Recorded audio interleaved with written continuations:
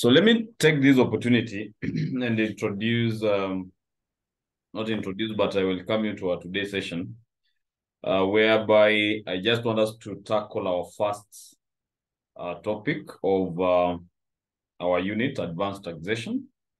And I just want us to look at the taxation of business income.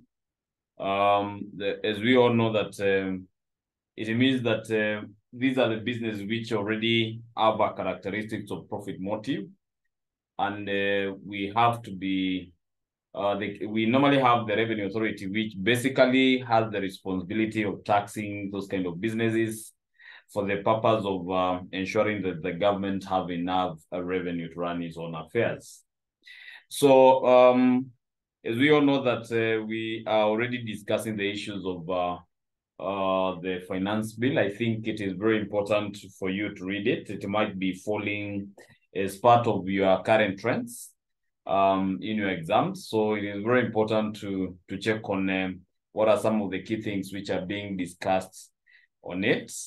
But let me just engage on our topic of discussion tonight, which is business income. And we are saying it is one of the specified sources of income as per Section 3, subsection 2 of the Income Tax Act. A business can be operated as a sole proprietorship, partnership, or a company.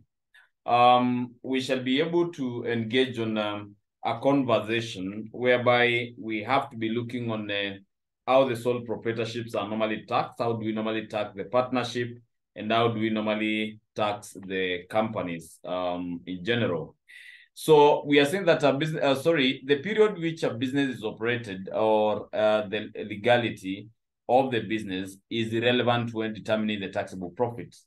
And basically what we need to be understanding is that the computation, because the examiner is going to be giving a certain problem, whereby you just want to know whether you can be able to determine the incomes and expenses which are already recognized by the Income Tax Act.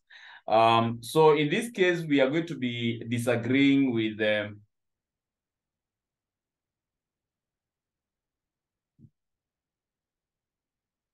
I can see Don cannot be able to hear me. Can someone tell him to log out and log in again? Because I think the issue is his mic. It is from his end. Kindly someone to support me on that. So the period which a business is operated, or the legality of the business, is irrelevant when determining the taxable profit. And I was saying that we are going to be having a lot of disagreements with how we normally prepare our income statements when we are computing the adjusted business adjusted taxable profits and or losses. What am I saying? It is because the taxation, there are some of the expenses which are recognized by the standards but disagrees with the Income Tax Act. And I will just be able to give an example of how we normally analyze our bad debts, and also how are we going to be treating our the disposal, which might be gaining or loss for the assets, together with the depreciation and the loss of goodwill. Those are some of the key things which we have to be checking on to determine whether they are recognized by the Tax Act or not. Now, we are saying that the following conditions should be considered when evaluating whether a business nature of trade is carried on. Number one, we are discussing about a profit motive. And we are saying this must be, be the underlying objective and not the incidental objective. The business which we are operating in this aspect, and we want to know how it is being taxed, it might be showing a characteristics of profit motive. Number two, the nature of the assets acquired and quantities involved. Basically, we are going to be looking on these considerations, because already we have to be looking on the aspects of the assets, because what we have to be understanding is that when all the assets in a class of wear and tear allowance are disposed at a profit, the profit under the Tax Income Act is normally recognized as the trading receipts. But if the business is still continuing, but if the business is going to be liquidated, we normally call them balance in charge. And basically, if there is a profit in which we are going to be making from those assets, we normally call it, such profit is normally recognized for the taxable income. Now, also we have to be looking on the aspect of if all the assets in class of WTA are disposed of at a loss, the loss is normally recognized as an allowable expense. If the business is going to be continuing. But one of the key aspects which you need to be keen when you are dealing with the assets is that the gain on disposals from proceeds from disposal of assets are non-taxable incomes, while the loss on disposal of assets is normally recognized as disallowable expenses. So those are the things that we need. Any disposal which you are going to be making in terms of assets, it might be the profit or loss. They are going to be regarded, we are going to be treating them as non-taxable income or disallowable expense. And I will be able to elaborate much about the disallowable expenses. I have said earlier that if we have a loss, for instance, like the loss of disposal of an asset, a disallowable, it means it is not recognized by the Income Tax Act. It is not recognized. The tax does not recognize its availability. And also, for example, if there is any gain we have gotten from the disposal of any asset, such income is going to be regarded as non-taxable income. And I've said such income might not be recognized by the Tax Act. We're going to be checking on that when we are doing our questions. Now, let us look on the taxable business income recognized by the Income Tax Act. Number one, we are talking about the gains arising from buying and selling. And these are the things that we normally look on. For example, like an accountant, when we are dealing with these organizations, I normally see someone before he files his or her own returns, he normally discusses about the receipts. We have to be looking on the transactions which are taking place within the organization, whether we are using the system or not. Number two, where a resident person carries partially business in Kenya and partially outside Kenya, the profits are considered to have been generated in Kenya, and therefore we are going to be taxing that in Kenya. And I will be able to give an example of Safaricom. Safaricom is a business which already is operating its business across East Africa, but the profits in which they are going to be generating from its own branches, it is going to be taxed in Kenya because the parent company it's operating in Kenya. Basically, what the KRL normally looks is where the AGM normally takes place and where the operations of the company, where the operations of company is, for instance, whether it is operated in Kenya or any other country. Now, number three, we are saying an amount of insurance claim or compensation received for the loss of profit, inventory, or revenue items. Another one, you are saying the bad debt recovered, which were previously written off and allowed as an expense. And I just want, as we continue with these analysis later on, as I complete with the taxable business income, you will give me some few minutes to talk about what is an allowable bad debt, which we are discussing as an allowed. How are we going to be classifying the bad debts? Because they are normally grouped not as the way you normally do them in the preparation as per the standards when you're preparing your income statements. So I remember I was able to explain the issues of the balancing charge and trading receipts, but allow me to look on the realized foreign exchange gains. And basically, we have to be checking on a trick which examiner normally uses. Examiner will never give you, it will never tell you that the foreign exchange gain were realized. So it is upon us to determine the aspect of realization by making an assumption in our computations. And this is very crucial. That is where you normally find that in taxation, when you look on the marking scheme, the tax does not have similar answers, but students might be getting the equivalent marks. For instance, there is a student who is going to be saying they already, because the examiner is going to be giving you the income statement, which is already computed, and giving a bit of notes. Later on, this examiner will want those students to be able to elaborate, looking on some of the expenses and income which are recognized and which are not recognized under the Income Tax Act. So in that aspect, it is upon you to make your assumption. There are some students who will say the foreign exchange gain, which was used in the computation of the of the net profits was realized. And when we talk about realization, it means it is recognized by the Tax Act. Another student will say, part of the foreign exchange gain, which is already involved or included in our incomes under the income statements, it was unrealized. And when we talk about unrealization as an assumption, it means that it is not recognized by the Tax Income Act. I will be able to explain that later on as we do our illustrations, and I will be able to show you how that normally done. Now, number 7, we are talking about the reduction in specific provision for bad and doubtful debts. I have said I will get back to bad debts later on. Let us look on non-taxable incomes. And we have said, number 1, the income from foreign investments. Number 2, we are talking about reduction in general provision for bad and doubtful debts. We're going to be checking what is a general, what is a specific as part of the classification of the bad debts. Number 3, we are discussing about the additional capital introduced by the owners of the business is going to be treated as non-taxable incomes.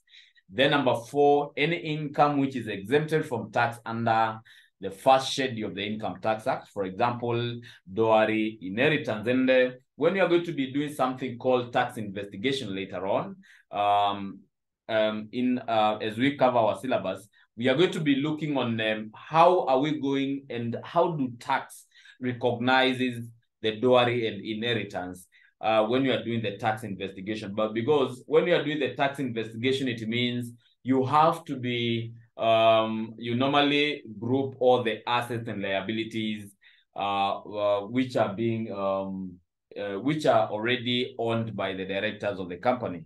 Let me talk about the owners. Now, let us look on the allowable expenses, which are basically recognized by the Income Tax Act. And we have been told that under the Section 15 of the Income Tax Act, recognize the following allowable expenses. Now, we have been told the capital allowances. Remember, there is a difference between how you are computing your income statements when you are being taught by my colleague under advanced financial reporting. We are going to be discussing about the issues of the depreciation of the assets, which you normally calculate it, so that you can be able to arrive to net book values. When you come to the taxation, we don't recognize depreciation as the loss of value of an asset, but the tax normally recognize the capital allowances, where the assets are normally categorized in different classes as per the revision in under 2020. We shall be able to check on that.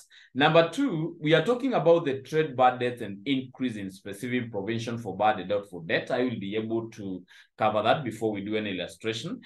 Number 3, we are saying expenses incurred prior to the commencement of the business, which would have been allowable if they are incurred after the commencement of the business. For example, we are looking on the staff training. Those are already, it is going to be treated as an allowable expense of the business. Number 4, we have the legal cost of registration of a lease of not more than 99 years.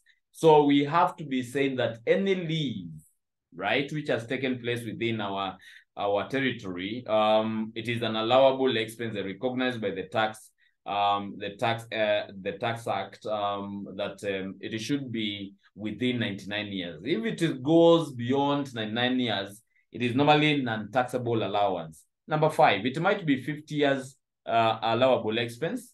40 years, it is okay, but should not surpass 99 years.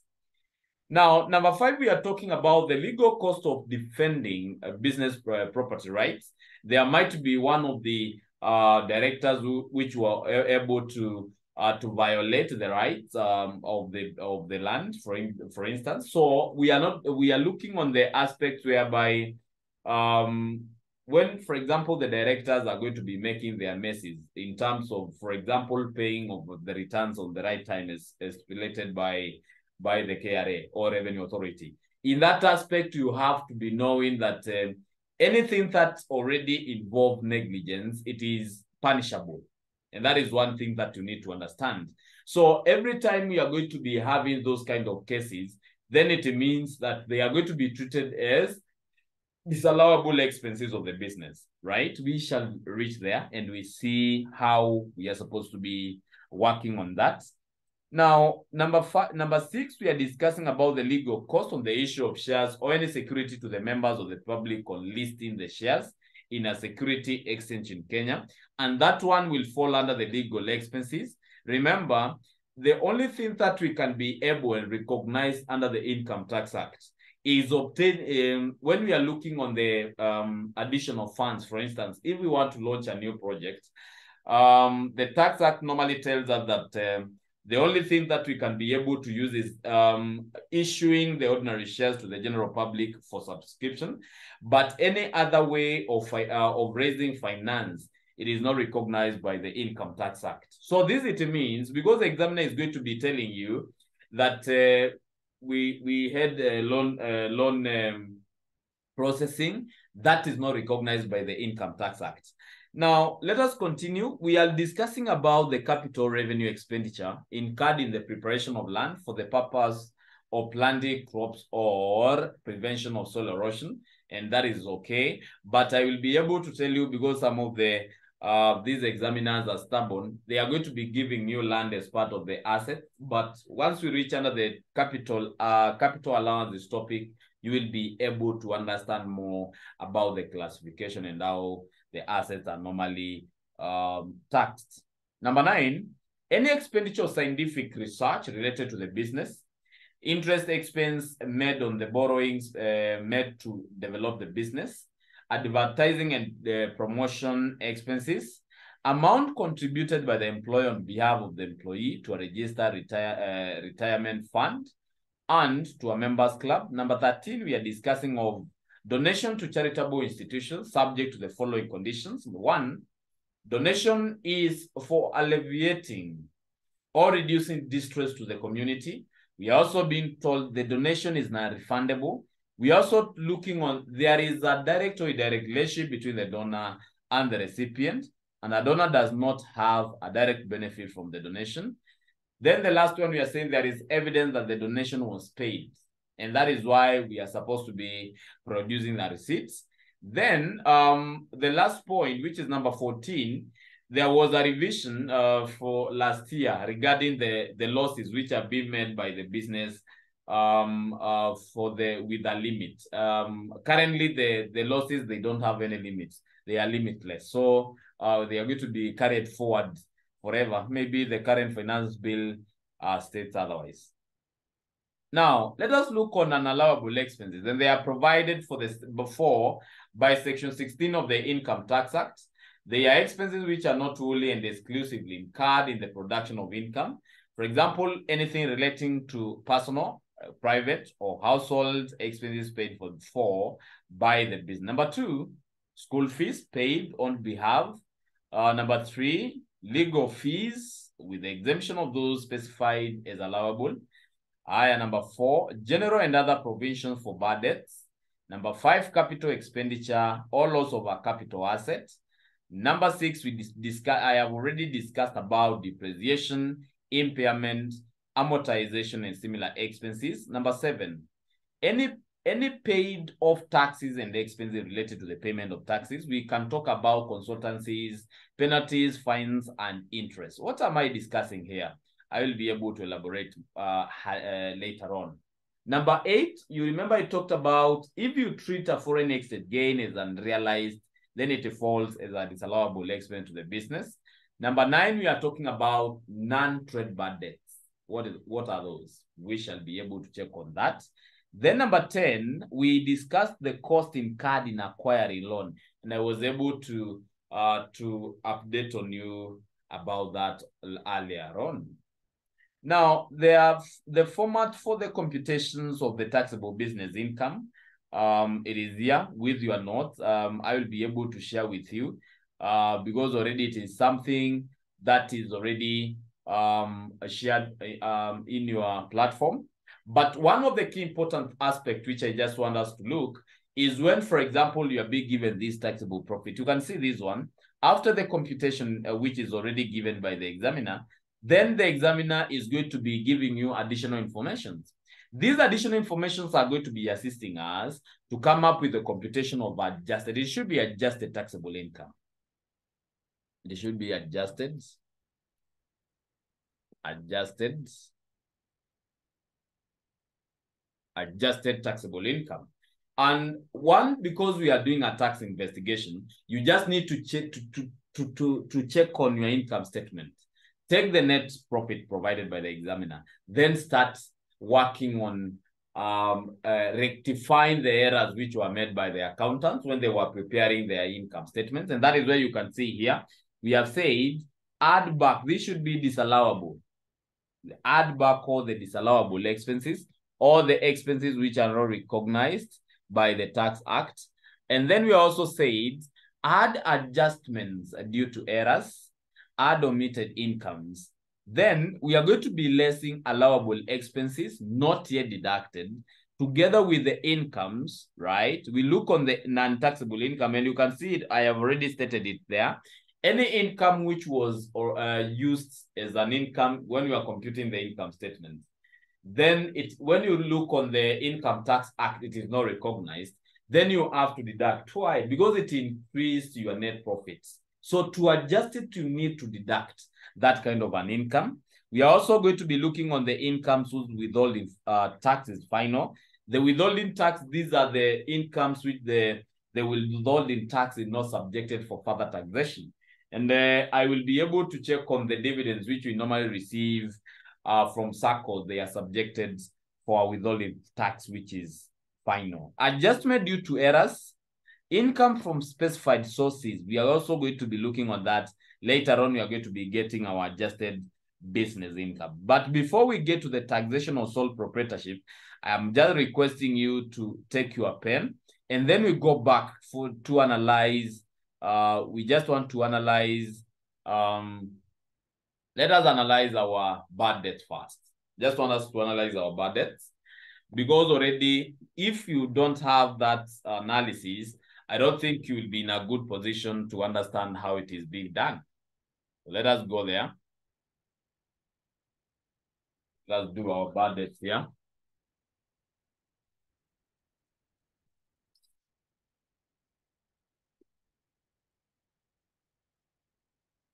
So I know today you are ready, right? It has been long wait, but we have commenced. So remember, you are doing advanced taxation, correct? So under our advanced taxation, let us look on topic 1. We just want to analyze topic 1, which is our business income. Our business income there is our business income. So in this aspect, when you're analyzing our business income, I have said, because already we have discussed a lot of things, I just want to look on bad debts. And when we are going to be analyzing our bad debts, they are normally categorized into 2. Our bad debts are categorized into 2. 1, we normally have general provisions for bad debts. General. Then we normally have specific. We normally have general, and then we have specific. So in this aspect, when we are discussing about the general, because the bad debt, you know, these are amounts which we which are still with our customers. So in this case, for instance, we are going to be looking. This is the job for the credit controllers, whereby they are going to be looking whether they are increasing or decreasing. So in this aspect, it is very important to be checking the bad debt as provided in the question, whether they have increased, whether we have an increase or we have decrease. So we are going to be checking on increase, and then we also have a decrease. We have an increase, we have a decrease there. So we just want to know, when we have an increase, how do we normally determine, or how do we normally treat the general provisions for bad debt when there is an increase? These one are going to be treated as disallowable expenses. disallowable. They are disallowable expenses. Yeah. When there is a decrease, it is basically treated as non-taxable income. Non-taxable income is going to be treated as non-taxable income there. Now, I also want to look on the specific. Specific is the one which is recognized by the Income Tax Act, right? So in this case, if there is an increase, it means it is an allowable expense of the business. Allowable expense. And if there is a decrease, it is going to be treated as a taxable income. It's going to be treated as a taxable income of the business, a taxable income of the business. Now, but I just want to put NB here because you are going to be getting a bit of challenges when you are doing your illustrations there. NB of ours, we say all provisions are disallowable. All provisions are disallowable expenses. All provisions are disallowable expenses except all the provisions are disallowable except specific provision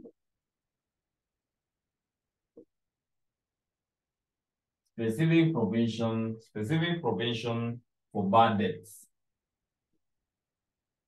So in this sentence, it means any kind of provision which is already made in your questions is a disallowable expense. Any which is going to be made.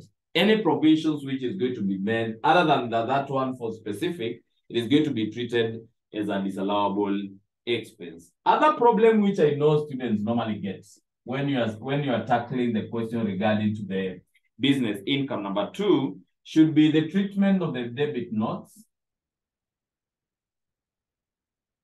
We normally look the debit notes, right? And credit notes. The debit notes and credit notes. But I just want to put them very clearly that debit notes,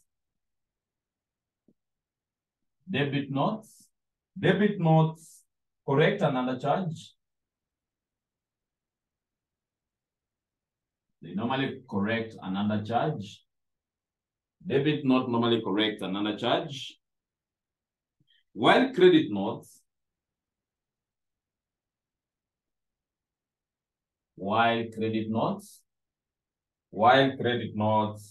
correct and overcharge. These are the terms of an accountant, right? They correct and overcharge. Now, we are talking about the aspect whereby, because the most important aspect is understanding how you are going to be looking on them, examiner is going to be talking about credit not received, credit not issued, and so on and so forth. But allow me to give you in a ledger form so that you can be able to understand it. In a ledger form, when you are looking on the treatment of both, you will be able to see it looking like this. Because the two, let me just give a definition for the second one, by the way, because I have just given for the debit notes. So let me give for the credit notes. I say credit note received, right? I have said debit note correct and undercharged, while credit note correct and overcharged. That is okay. So when you're going to be preparing your debtors control account, under a topic which I will introduce later on for incomplete records, right?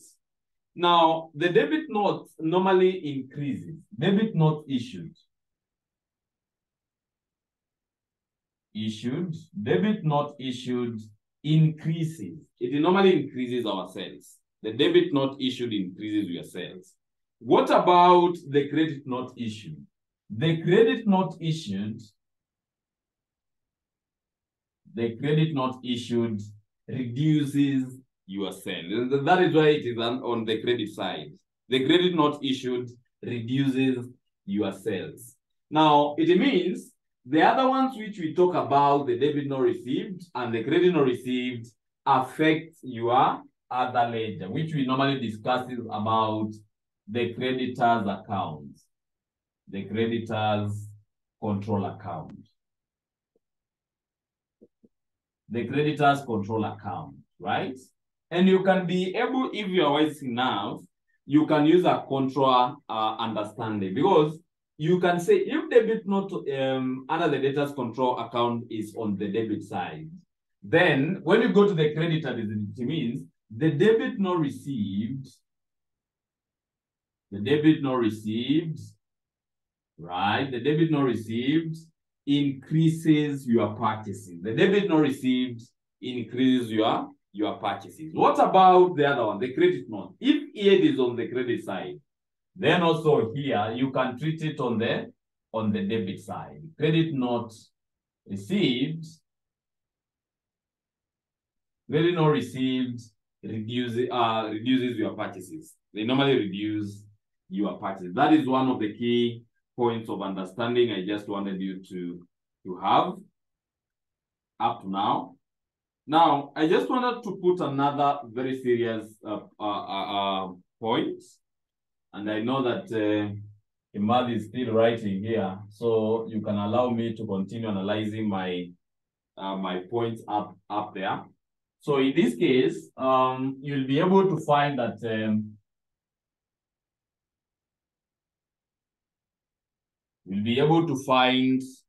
there are other problems which examiner will introduce to you. Number 3, and these problems normally relate to opening stock. Normally have opening stock. We have purchases, closing stock,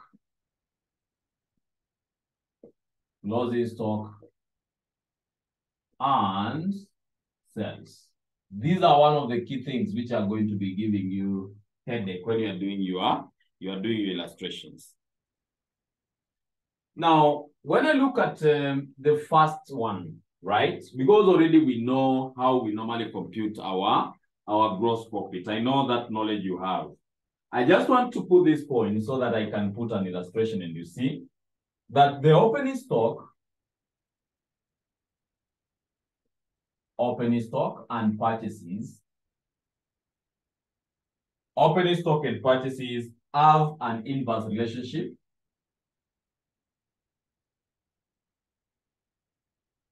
They are going to be having an inverse relationship. The opening stock and purchases have an inverse relationship with profits. They have an inverse with, that is, they have an inverse relationship with profits. When they are overstated,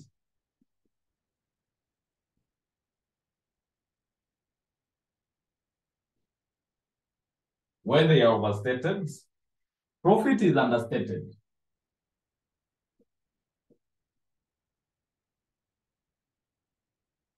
When they are overstated, profit is understated, and vice versa.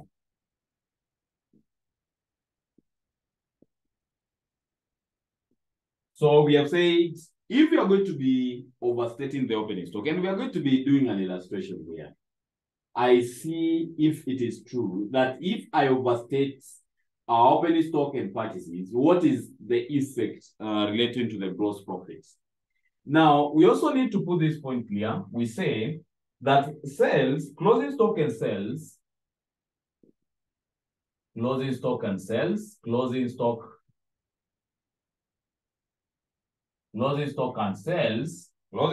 sales have a direct relationship.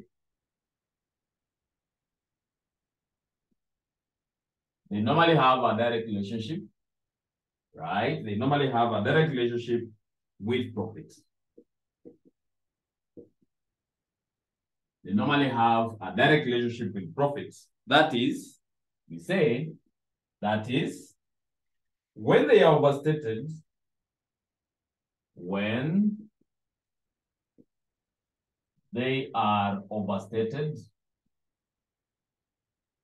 When they are overstated, profit is also overstated.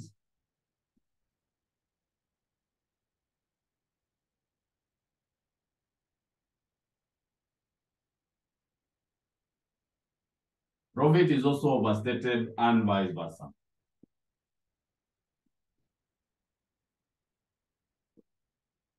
So I know that we were able to complete copying on the lower side.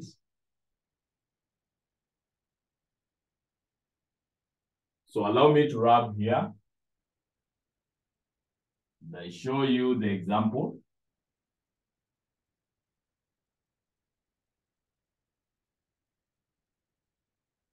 Let us now say we are preparing. These are our normal. Gross profits. These are our normal gross profits. So I start with my sales. My sale is 200. We less cost of sales. We start with the opening stock. My opening stock is 50. Purchases, which we normally had, is around 30. Then we have our closing stock. Our closing stock is around 20.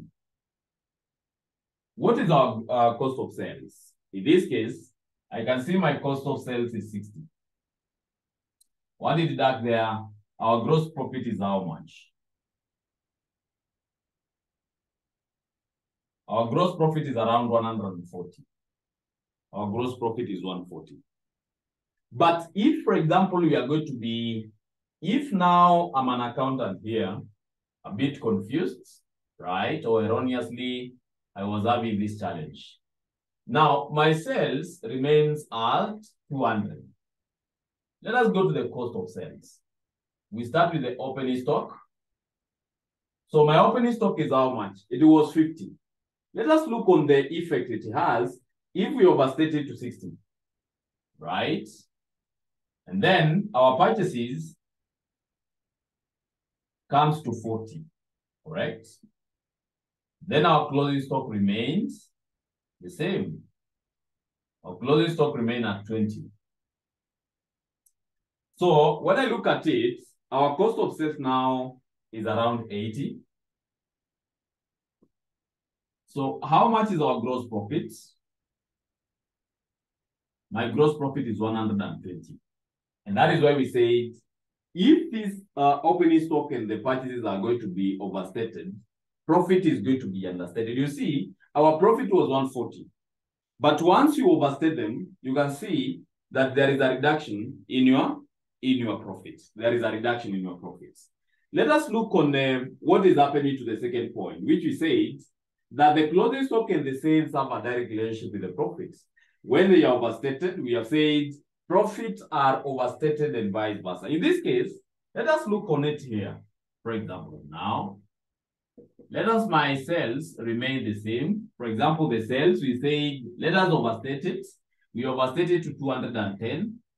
And then my opening stock now remains to the original one, right? Because we want to look on the effect. So it remains to 50. Then here we have 30. Then we say our closing stock is 30. What is happening to our cost of sales? It comes to 80. So what is our gross profits? My gross profits will be how much? I can see our gross profit now comes to 130. Is it 130? 30, 30, 50. This should be 50. This is 50, sorry. So to 10 minus 50, I know I'm getting around 160. So what is happening to our gross profits? If you overstate the closing stock and sales, you can see the gross profit is also overstated. The gross profit is also overstated. That is what we are discussing about the issue regarding to overstatement of the closing stock and the overstatement of the sales, the overstatement of sales. Now, if that is well done and dusted, and also we have illustrations here. Let me just give some minutes for the ones who are copying to finalize so that I can be able to check on the last one as we engage on illustrations.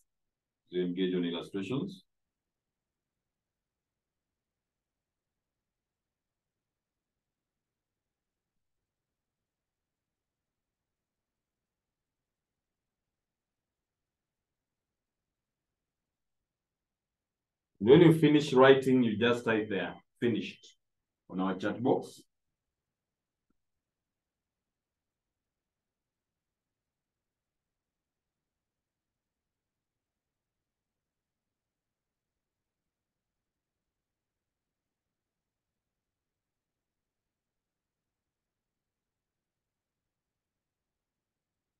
Thank you, Don. I now think you are able to hear me.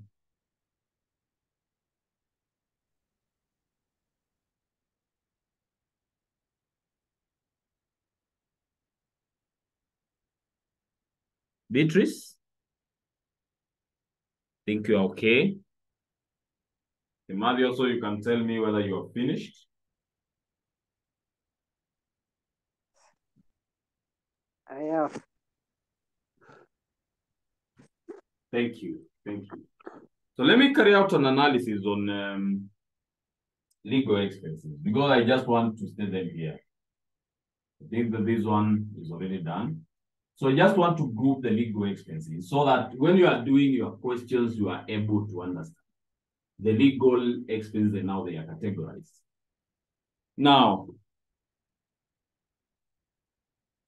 thank you so much. So let me start by looking on the legal expenses because they are also going to be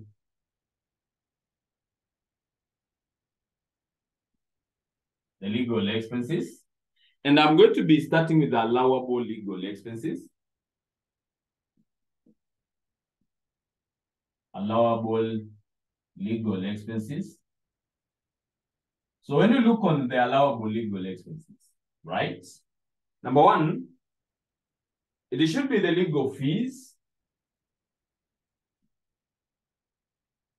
relating to.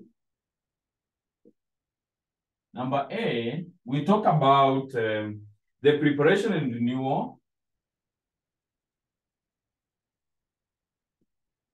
Preparation and renewal of trade agreements. The preparation and renewal of trade agreements. Number two, we talk about preparation and renewal of employment and renewal of employment contracts. Number three, or C, we have the preparation and renewal of a lease agreement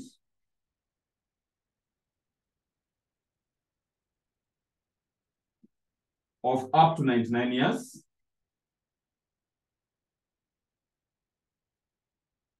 Preparation and renewal of a lease agreement of up to 99 years.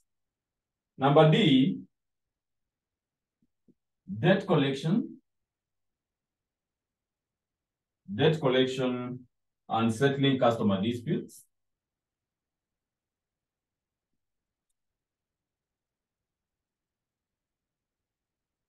Debt collection and settling customer disputes. The other one would be obtaining, number E, obtaining of finance by issue of ordinary shares.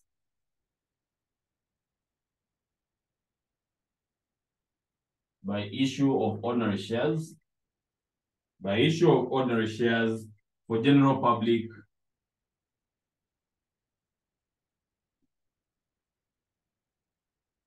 subscription. For general public subscription. Then the last one, number F, it will be successful defense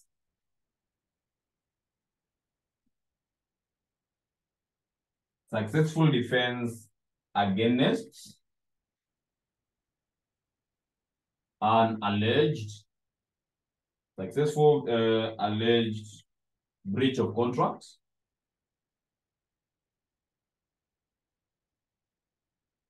I've talked about successful defense against an alleged breach of contract.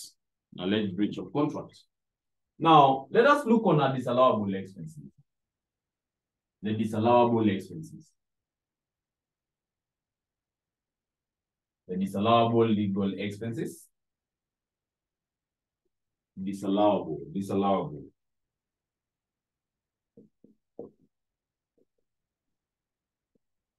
Disallowable legal expenses.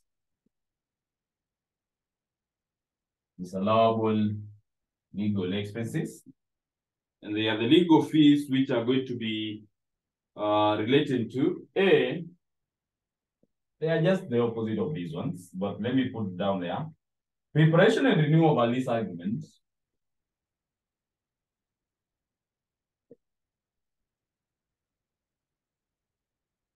Preparation and renewal of lease agreement. Preparation and renewal of lease agreements of more than 99 years.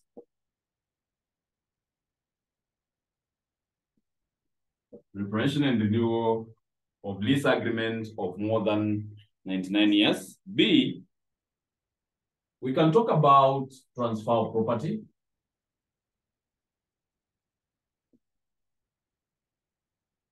The transfer of property, it might be, that is, buildings. Buildings, you can put building there, motor vehicles, land, etc. All right, number C, you can also say raising of funds. Raising of funds other than issue of ordinary shares. Issue of ordinary shares to the public for subscription. Number D, right? Preparation of partnership.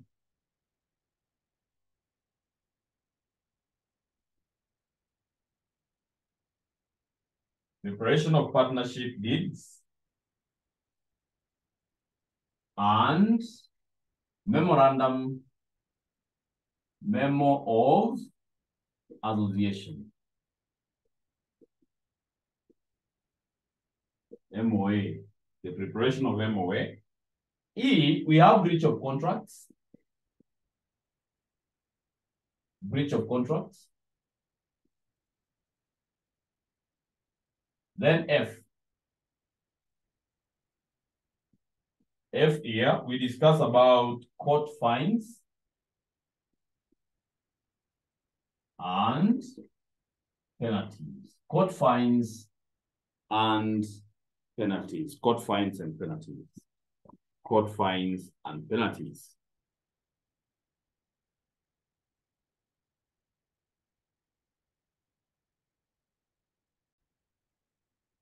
Let us continue by looking on illustrations now from our past paper.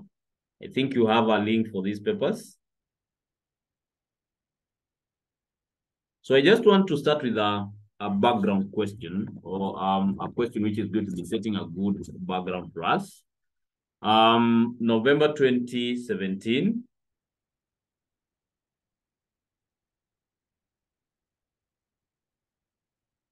November 2017.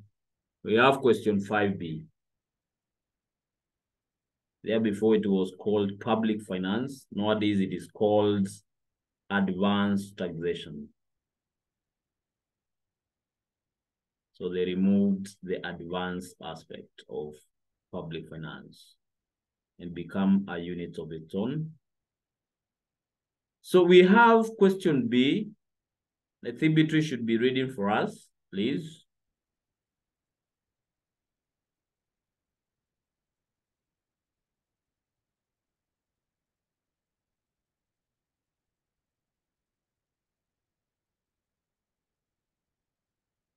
Beatrice, can you read?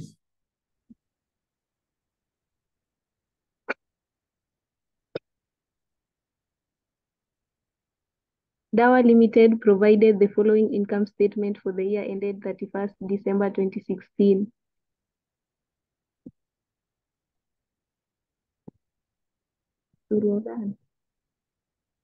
Continue. General information. The cost of goods sold includes opening stock valued 2,200,000, while closing stock was stated at 2,800,000. The opening stock was overcast by 10% and closing stock was undercast by 30%. The legal expenses comprised acquisition of bank loan, settling customer disputes, preparation of memorandum of association, liquidation costs, patent rights, notice to defaulting debtors. General expenses comprised purchase of processing machinery, purchase of factory building, provision for corporation tax, purchase of furniture, directors' allowances, VAT appeal, credit notes received, delivery van, debenture interest. Bad debts analysis. Staff costs include, advertising include, required, a statement of adjusted taxable profit or loss for the year ended 31st December 2016, and corporation tax payable, if any, by Dawa Limited. Thank you so much. The question is already being provided here. The examiner has already given you the net profit of 7,521 as per the reduction of the Kenya shillings to thousands. So in this case, it means that these notes which are provided here, it is the analysis of what took place within the income statement. So it is our duty now to go through the analysis as per the notes which are attached, and we see whether the things were done right as per the requirement of so that we can be able to determine how much should be taxed. So that is what we are doing right now. Now, in this aspect, it is very important, and I will be just going slowly. The first thing that I'm supposed to be doing after I get this kind of a question, it is to look on the title. The title is very important. It is normally called Dawa Limited, and we have to be writing our title because we are looking for 2016 adjustable taxable profit or loss computations. Then we are going to be starting our analysis. So let us go to our board. I think you have the link with you. If you don't have, Kimadi, if you don't mind, you can share the link for questions with your colleagues. Now, here we have Dawa Limited.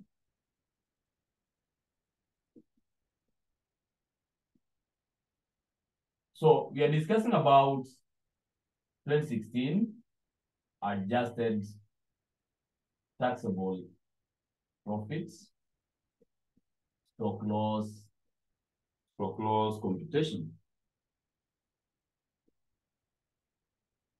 Taxable profits or loss computation. Now, we have Kenya shillings here in thousands of shillings. Kenya shillings here in thousands of shillings. We normally start with our net profit. In this case, we are going to be saying that is our reported profit. Our reported profit as per the question I have said is 7,521. You normally take the balance of the profit as per the income statement there. So the reported profit of ours, we have 7,521. And because we just want to do an adjustment, we are going to be adding back disallowable expenses. We just need to do disallowable expenses. And the disallowable expense which we are going to be having, we are going to be raising our concerns from the notes which you have been provided under the additional information. That is why I required you to have your notes by your side. Now, in this case, under the additional information number 1, we are being told the cost of goods sold includes opening stock valued at 2.2 million, while the closing stock was stated at 2.8 million, correct? So the opening stock was overstated by 10%. So it means the The opening stock given, it is 110%.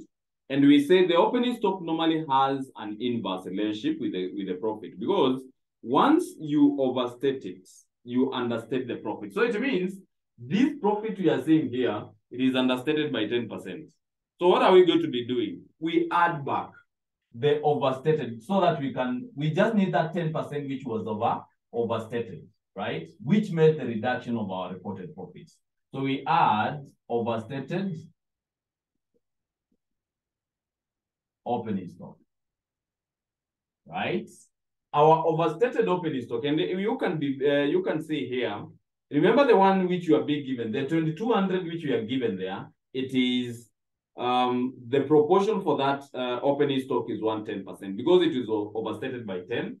So what about the 10 which is overstated? Kama unataka tutumie ile ya kitambo nasema hivi, 2200 is equals to 110%. You ask yourself, nataka hiyo 10% yenye one overstate. So in this case, it means I just need to take 10 over 110 times 2200. 10 over 110 times 2200. How much are we getting here? Very simple. 10 divided by 110. And I multiply by 2200. I'm getting 200 shillings. That is what they overstated.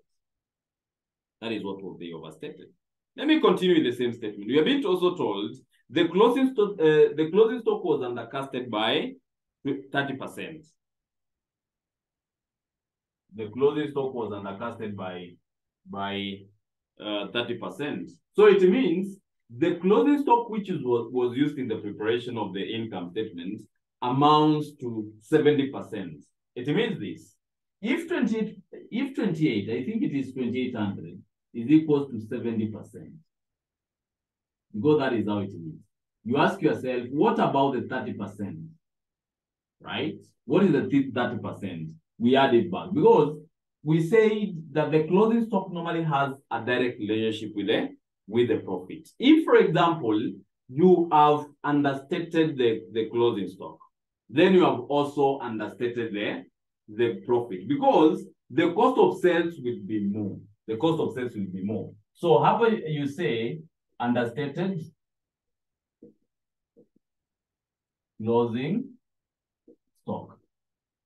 So I have said it is 30 over 70 times 2800, right? 30 divided by 70. That divided by 70 times 2800. We are getting 1200 shillings. 1200 shillings. I think I've done with the additional information number one. Now, number two, we are being told that there are some of the legal expenses which were incurred there. One, there was an acquisition of bank loan. We said when we were analyzing our legal expenses that the only channel we can use for the raising of funds by the organization should only be issuing of shares to the ordinary shares to the public. Any other source of funds, it is a disallowable expense. So that one we add back here. Acquisition of bank loan.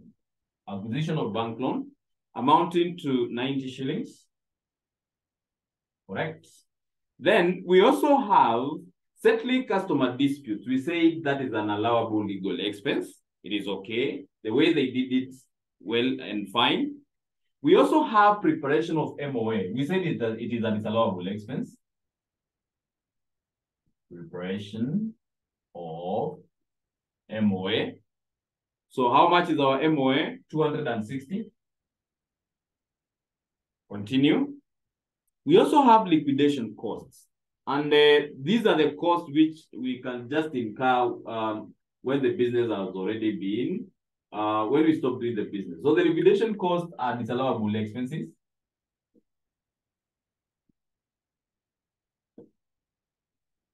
Right? Liquidation costs amounts to, liquidation cost of ours is 468.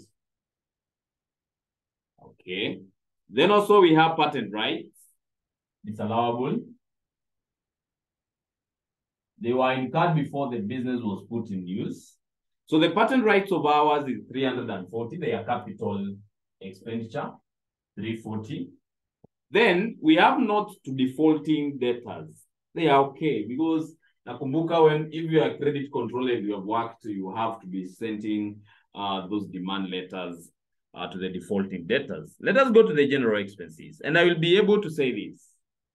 Any purchase of an asset is not recognized under the income tax act.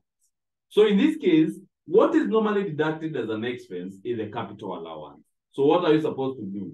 You normally add back all the purchases that you have done, then we deduct the capital allowances. Let's start with the first one, the purchase of machinery.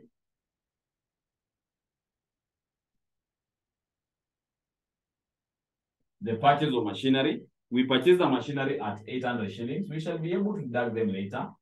The other one, we have the purchase of factory building. Factory building. Our factory building amounting to 1280. Another one is provision. We say under the provision, the only provisions which is recognized under the Income Tax Act is only one. The provision for the specific provision for bad and doubtful debt. Any other is a disallowable. For example, like the one we are seeing in our question, provision. Provision. We are talking about the provision for corp tax. Corporation. Corp tax. Provision for the corp tax amounting to 394. The provision for corp tax 394. We also have the purchase of furniture. The purchase of furniture. The purchase of furniture. We say though the purchase. Sorry for that. Let us continue. So the purchase of furniture, we are also regarded as we have said it is regarded as a disallowable expense. We normally deduct the capital expenditure. So in this case, we are talking about 360. 360 shillings. Now, the other one we have direct allowances. Remember, you are dealing with a company and those are the allowable expenses. They are okay. We have VAT appeal.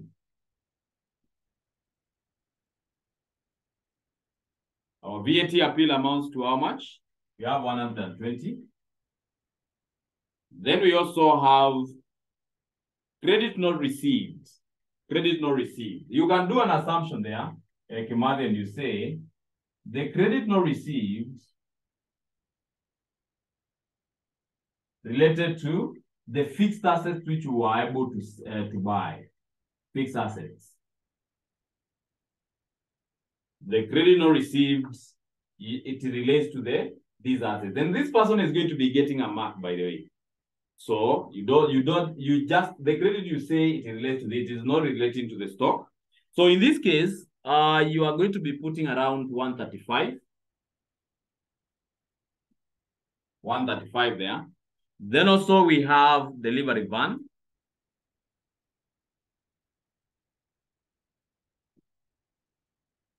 The delivery van that we have amount to 720.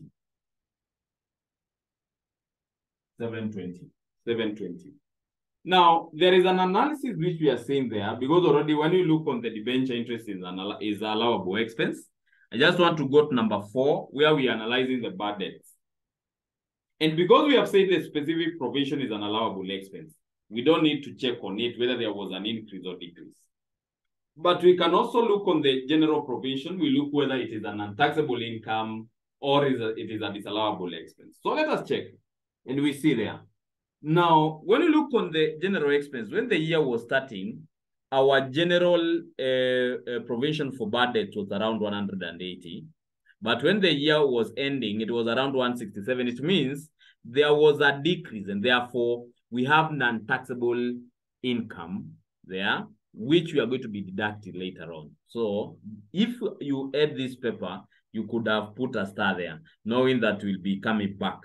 Now let us look on number 5. We have been told the staff cost includes staff development costs. We said yes. The staff training are okay. Staff welfare expenses, we say they are fine. Now, we also have pension contribution, we said correct. But we have an issue with personal computers. They are supposed to be given capital allowances. Personal computers. So our personal computers amount to how much? 360. Our personal computers amount to 360. Number 6, and the last additional information we have been told, advertising include neon sign, capital allowance. Our neon sign is 129. Right? We also have depreciation. It's clear to depreciation, you know, is that it's allowable expense. So our depreciation is how much? 24. Right? We also have carriage outwards is allowable expense and hire of billboards. We know those are okay. Now, I just want to go up there now. Ukimalizana additional information, let us now go to the expenditures. We have legal expenses. The general expenses, we have analyzed them, but we don't recognize impairment losses. So just write it here. Impairment. Our impairment losses are how much? Remember, it's a continuation here. So our impairment losses amounts to 390. Impairment losses is 390. We also have bad debt advertising. We have donations. It should be to the charitable organizations. This is for the disaster fund.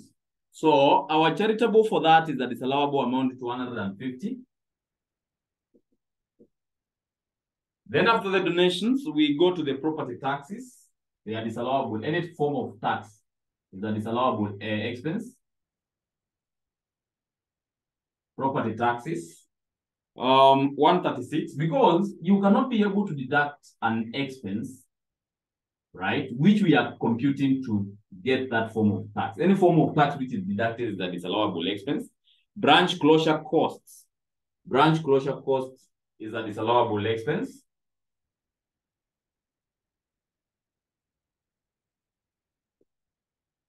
Our branch closure cost amounts to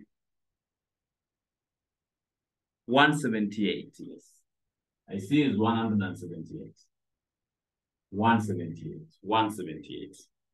And then the legal expense we have analyzed, staff costs are allowable. So once we finish this, because of my space, let me just push it on this side.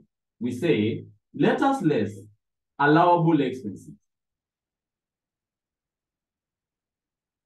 Stock, none taxable incomes.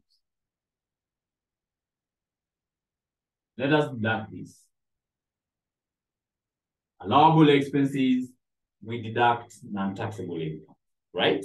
So let me start with those non-taxable incomes. I can see there are some of the incomes which are already in our statement. For example, we start with the capital gain on sale of assets. Is that non-taxable income?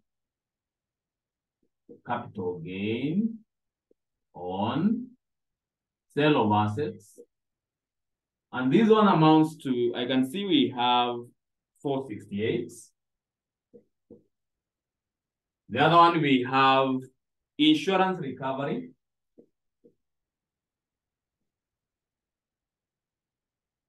Insurance recovery of motor vehicle, 450. That is the insurance recovery. We have dividends. We say we also deduct the dividends with the withholding is final. These are from subsidiary. Subsidiary.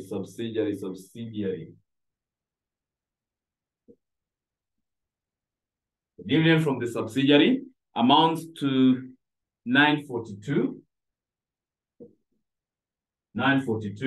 Then also we have foreign exchange gain. I said one student may treat it like this. Foreign exchange gain. Or foreign exchange gain is how much? Someone may treat it as realized. Another one may say, if I say it's a realized here, If I say realized, you put dash. It means the way it was treated in the question, it was correct. But if another student puts unrealized here, then he puts the figure. Let me repeat again. Foreign exchange gain.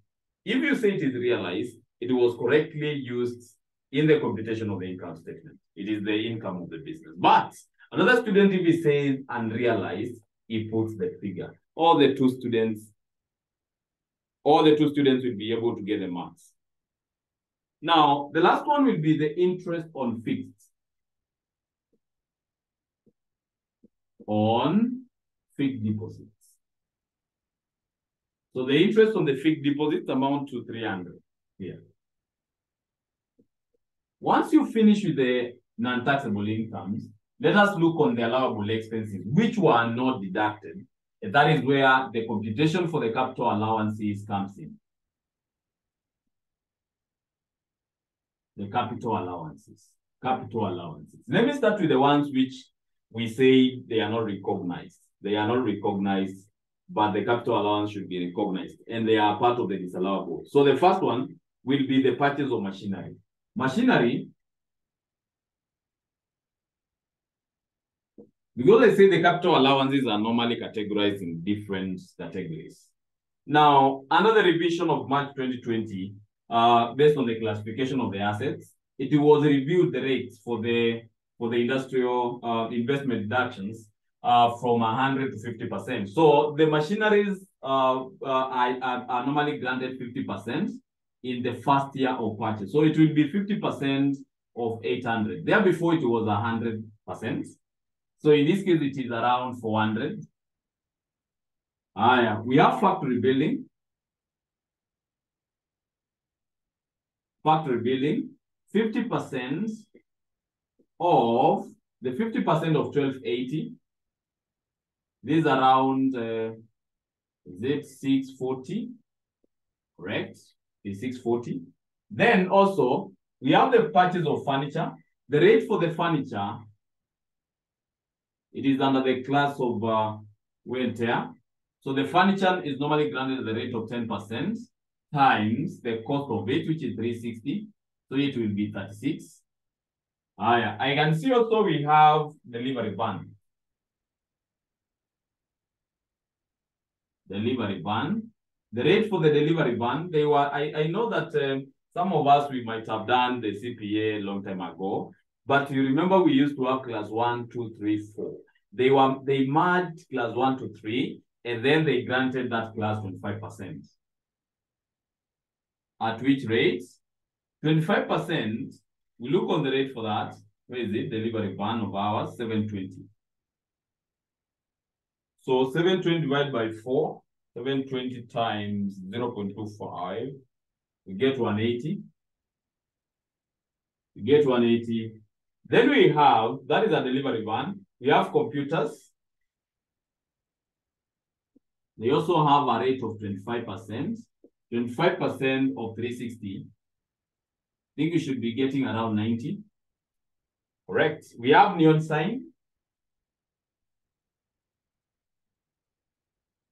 Our neon sign should be how much? So let me check from there. Our neon sign is 129. So it normally qualifies at the rate of 10% times 129. Don't be shocked. This is the topic of its own. We shall be covering it later on. We shall cover that topic on its own.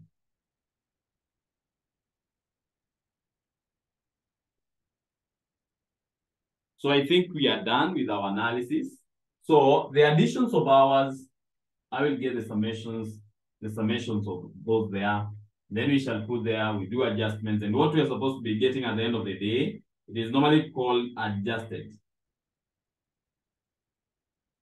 taxable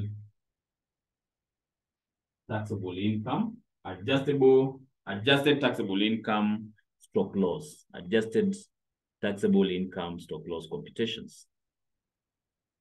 So I think it is okay now. So let me start by doing the additions as you complete writing.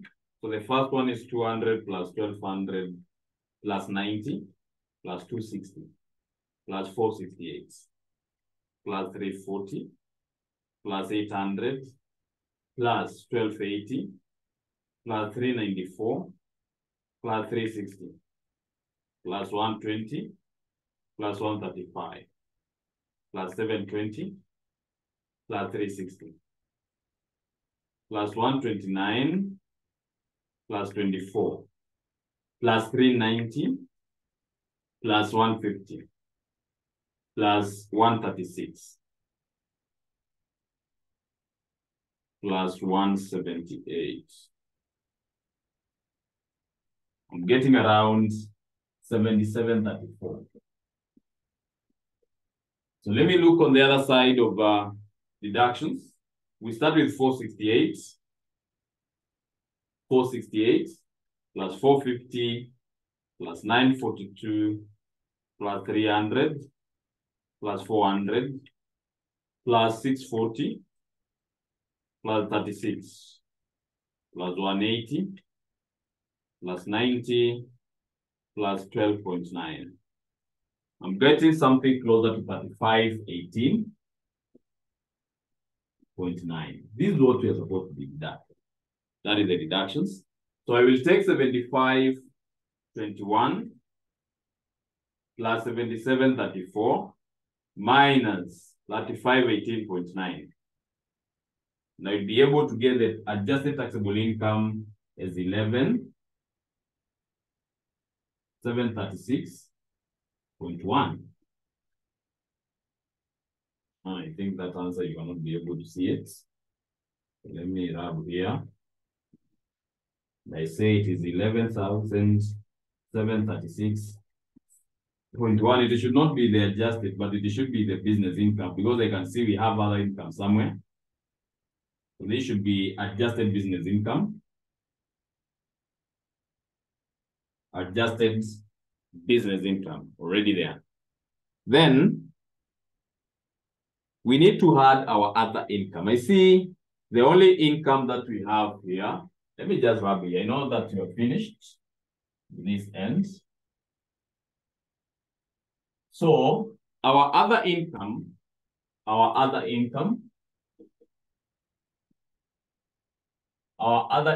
we have the only income which is already recognized for further taxation. It is this one, right? Interest on fixed deposits.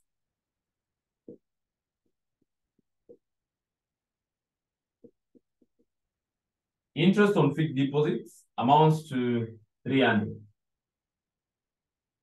Then, when you look on those dividends,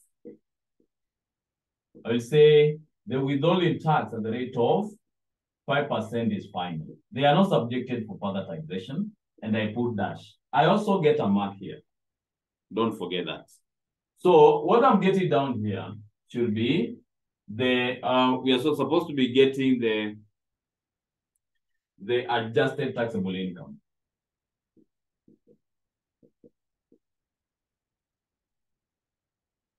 So if, for example, I add 300 on my answer, I'll be able to get 12,036.1. 12,036.1. From there,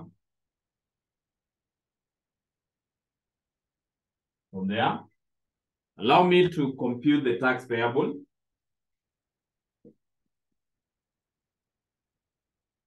Our tax payable, you know that the company, a limited liability company, is subjected for corporation tax rate at the rate of 30%, unless otherwise stated in the question. So it will be 30%, we multiply by 12,036.1. So how much it is? Times 0.3, getting that 610.83. Then we normally less the withholding tax reliefs. The withholding tax relief that we have, there is also another topic which I will share those two notes with you, discussing about the taxation of investment incomes. I will be able to share it. It's just as theoretical to understand why this is subjected to further taxation and how it is going to be giving a relief. There is a withholding which, once we do a business with a partner, and that partner which we are doing the business is a tax agent, he normally withholds a certain proportion, right? And that proportion which he withholds, he is going to be submitting it to the revenue authorities. So in that aspect, it means my partner has already amenishtaki to the revenue authority. So in this case, he is going to be getting the that withholding. So the interest on fixed deposits,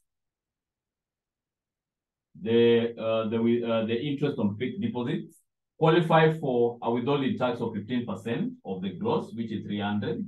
So 15% of 3, we get around 45. So how much is our tax payable? Our tax payable should be 3610.83 minus answer. We are getting around 3565.83. 3565.83. I know up to that point you are well, or you have understood.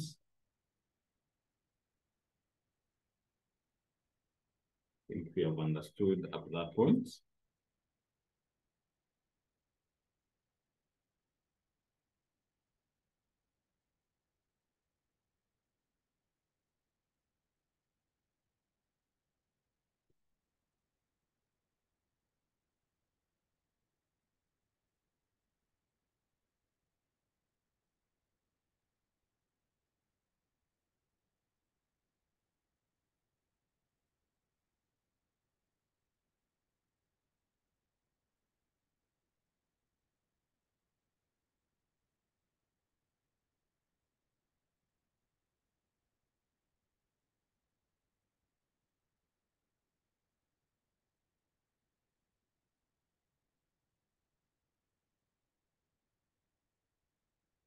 If you are done, you just let me know so that we do our last illustration as we close our. So let us continue.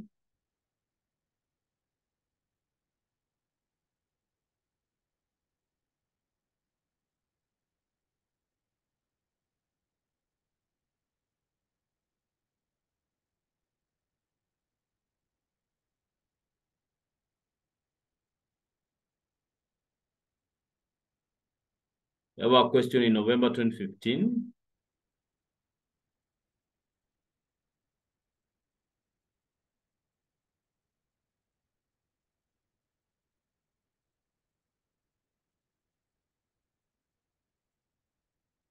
Question number 5B.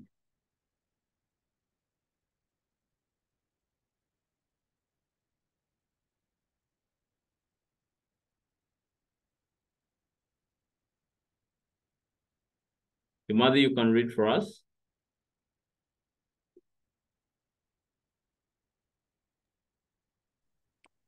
Lima Limited is a company incorporated in your country. The company controls 80% of the share capital of Shamba Limited, which is also incorporated in your country. The following is a statement of comprehensive income of Lima Limited for the year ended 31st December 2014. Gross profit 59,220. Depreciation, legal expenses, loan interest, electricity, share salaries and wages, telephone, patents and loyalty paid, travel expenses,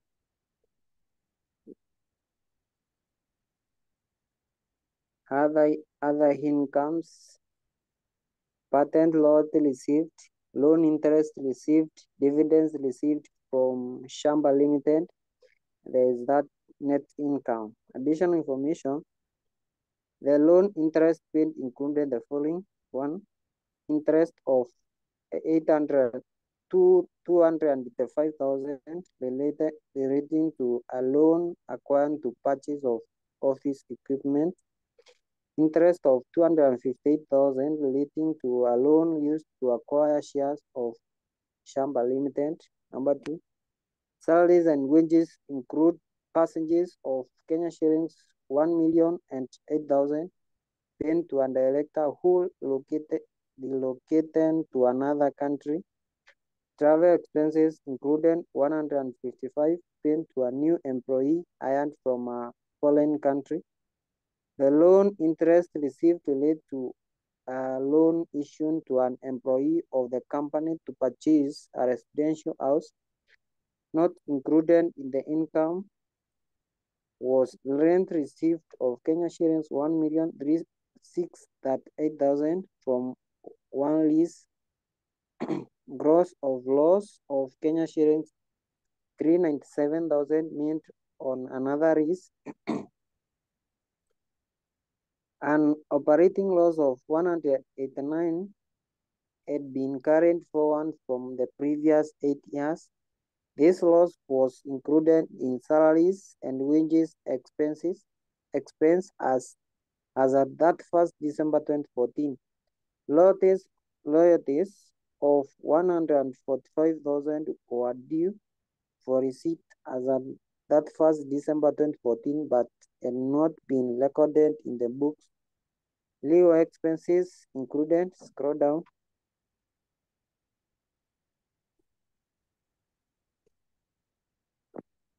Legal expenses included one Kenya shillings 176,000 spent on disposal of some property and equipment. Kenya shillings 48,000 incurred on debt collection. Kenya shillings 78,000 incurred on defending the company against a claim for breach of contract. Number 9, patent royalties received were from Shamba Limited, were those paid were to a Ugandan company. Number 10, capital allowances for the year ending that 1st December 2014 were agreed with the commissioner at the Kenya shillings 1,932,000. Required a statement of adjusted taxable profit and loss for the year ending that 1st December 2014. Yes. Thank you so much. You can see there you are awarded 10 marks. And I said the first thing that you're supposed to be doing here, once you have this question, you just need to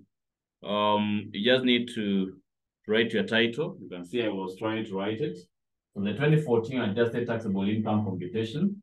Then we have 2 columns of Kenya shillings. We reduce our shillings to thousands. Right? And then we are going to be starting with our reported profits. So I think the profit is the one which was given here. Let me check. Yeah, they gave our net income of 49,951, right? We add disallowable expenses. We are going to be getting this from our additional informations, right? Now, the first thing that we have been given in the question, we have been told, there was an interest on loan paid include the following. The interest of 285 related to a loan acquired to purchase the office equipment. So in that case, we say it is a disallowable interest on loan. The first one was to buy equipment. It is a disallowable expense, amounted to 285. The second one was to buy shares, which is also a disallowable expense, amounted to 258. Let us continue. We say that the salaries and wages include passages, which is okay, because we normally talk about a relocation of resident. These ones basically normally applies to the people who have certain knowledge in a certain fields, who are basically needed by the organizations to bring their expertise. And the purpose in which we are bringing them is just to serve the employer alone. So in that aspect, that amount is an allowable expense of the business. I will be able to find the correct word which we normally use for relocation and allocating them within the country. Number 3, we have been also told the traveling expense include 155,000 paid to a new employee hired from a foreign country. I have said this is okay. The other one is the loan interest received related to a loan issued to an employee. We shall be able to engage on that. The other one we have been told, not including the other income, was rent received of 16,30,000 from a one lease. And then we also been told that not included, it was not included there, so there is no any problem. There is a gross loss of 397,000 made on another lease, no problem. Then number 6, we've been told an operating loss of 189 has been carried forward for the 8 years. Remember the previous, during this period, it was supposed to be carried forward for 6 years. They're written off if it is not completed. But today it is carried forward forever. So we are not going to be by that point. Note number 7, we have been told royalties of 145,000 were due for receipts as at 4 December 2014, but has not been recorded in the book. So we are going to be recording them on other income. So there is no any problem. We are going to be recognizing them when we are doing other incomes. Now, number 8, we have been told the legal expense included 176,000 paid on disposal of some property and equipment. You can see here, we are looking on the legal expenses on disposal. It is a disallowable expense. So let me write here, legal expenses.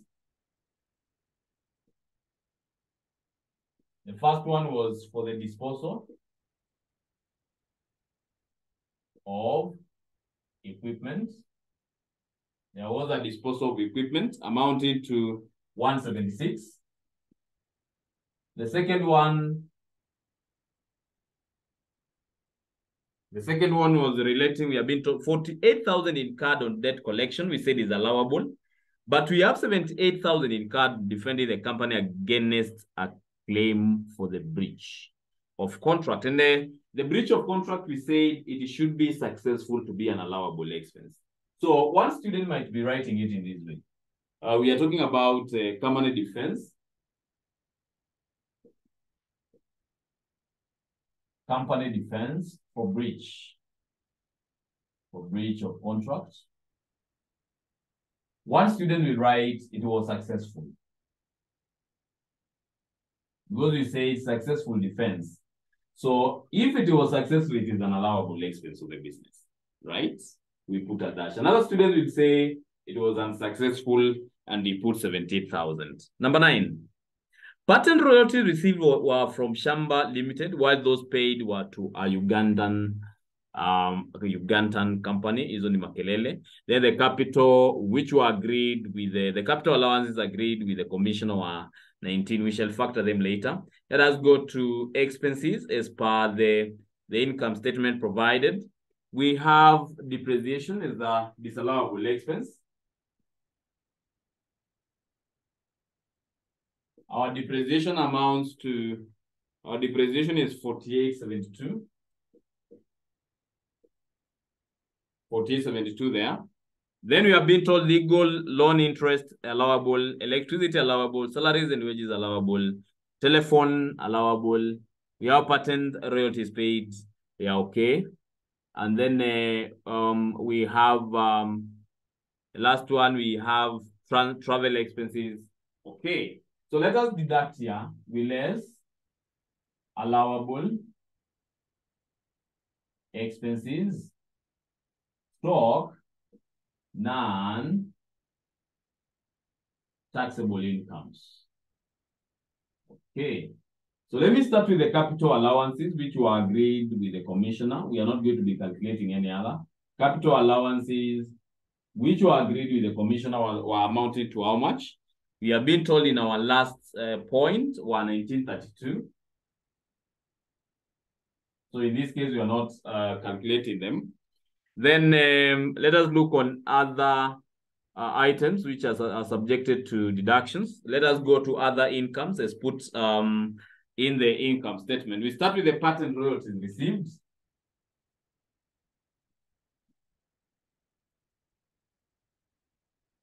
All of these are your marks. So the patent royalties received amount to 2,772.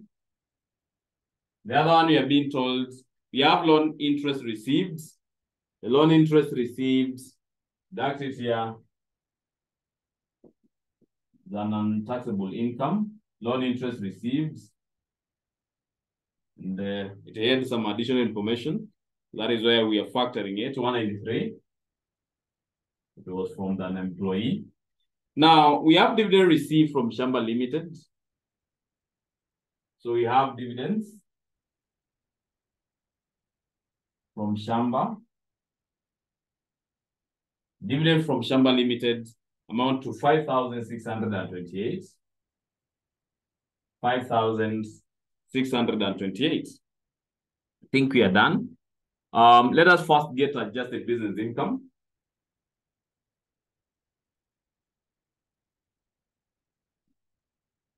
Let us get our adjusted business income. So first I do the summations as I can see them there. So we have 285. 285 plus 258 plus 176 plus 4872. I'm getting 5591. Then the second one we have 1932 plus 2772 plus 193 plus 5628. We are getting 10,525. What is our adjusted business income? So I take 49,951, right, plus 5591 minus my answer. I'm getting around 45,017. 45,017.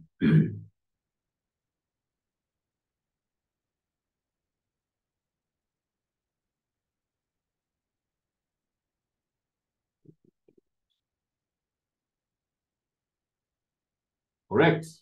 So let us proceed to other incomes.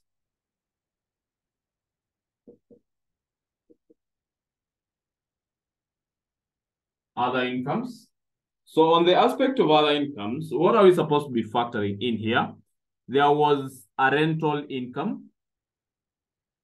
There was a rental income. Rental income. I will also be able to teach you next time about the rental incomes. We normally have commercial, and then we normally have residential. The residential houses are normally taxed when the overall income exceeds 15 million, right? They are normally taxed the same way as the commercial houses.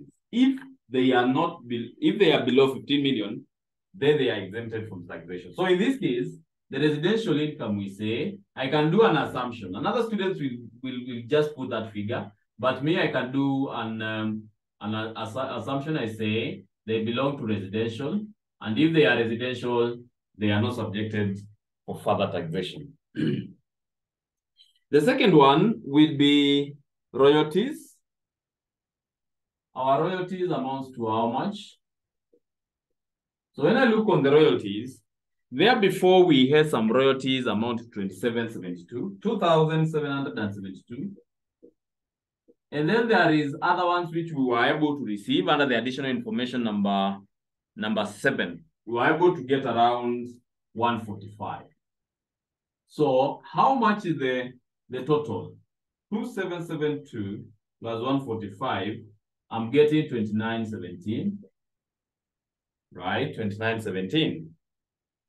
Then the last one, we are talking about dividends. The dividends which we received were from Shamba Limited, right? They were from Shamba Limited. But what is a Shamba Limited here? Shamba Limited is a company which we are controlling certain proportion as per the information number 1. So in this case, we don't subject it to any further taxation. So what is the total here? Because we need to get the adjusted taxable income. So I just take 45,017 plus 2917, getting around 47,934. 47,934. Let us go to tax payable.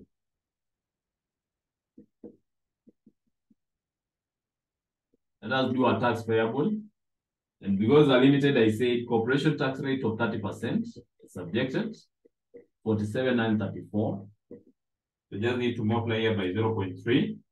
You get 14,380.2. Then we let reliefs withholding tax relief. The withholding tax relief of ours, we have what? We just have some, we have royalties, right? We have royalties. We have royalties here. The rate for royalties is 5% of the gross amount, 2917. So 5% of 2917 is how much? We are getting around 145.85. What is our tax payable? So 14,380.2 minus answer 14,234.35. 14,234.35. That is how you deal with the questions. And I'm not going to be giving any assignment today. I'm not giving any assignment.